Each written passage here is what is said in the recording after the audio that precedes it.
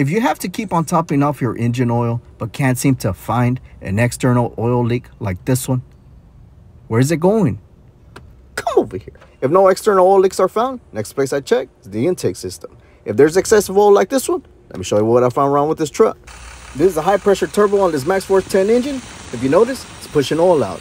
A turbo failure like this will cause oil consumption issues. If you run it long enough, your engine can even run away. The fix: on this engine, you can actually replace just the high pressure turbo center section, all the associated components, flush out all the intake system, then it'll be good to go. If not already doing so, make sure you like and follow me for more tips.